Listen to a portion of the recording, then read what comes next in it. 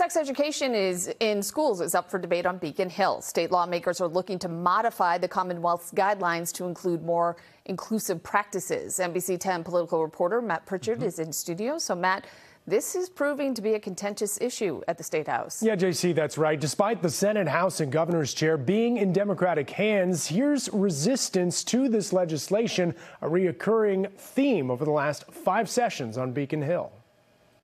Another legislative session. I've been filing it now for 10 years. And we've been fighting this battle to try to get this across the finish line. And another attempt to cement the Healthy Youth Act into law. Senate leadership bringing the sexual education revamp to the floor, aiming to create new teaching guidelines encompassing human anatomy, reproduction, the benefits of abstinence, and information on LGBTQ plus identities and experiences. We think it's about sexual indoctrination. Groups like the Massachusetts Family Institute have long lobbied against the bill. It's really just a euphemism for sex ed that teaches that kids are sexual from birth, that they have a right to sexual pleasure, and that it's normal and good for them to be exploring their sexuality. Those behind the legislation, though, are quick to counter those claims. It doesn't start off at 60 miles an hour in the 3rd grade. I believe their points and their discussion on this has become irrelevant. But getting the bill passed has been no easy task. Each year it moves out of the Senate, only to falter once reaching the House. There's confidence that it can actually make it into law and to your desk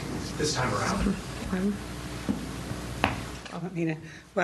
There's confidence that it will make it out of the Senate. Speaker Mariano's silence followed by a statement pointing to new curriculum from the Board of Elementary and Secondary Education, writing, quote, "Given that it's been less than a year since BESE adopted the new guidelines, it's important that we give school districts adequate time to implement them rather than rush to potentially amend or codify them into law." When it starts to be spoken about again, the negative comments come out, and they seem to have some kind of an impact on the House. We feel this is an important bill, just as important as math, science, and English. Even so, Representative O'Day remains hopeful. Do you think it can pass? Do you think it can get to the If I didn't think so, I wouldn't be here.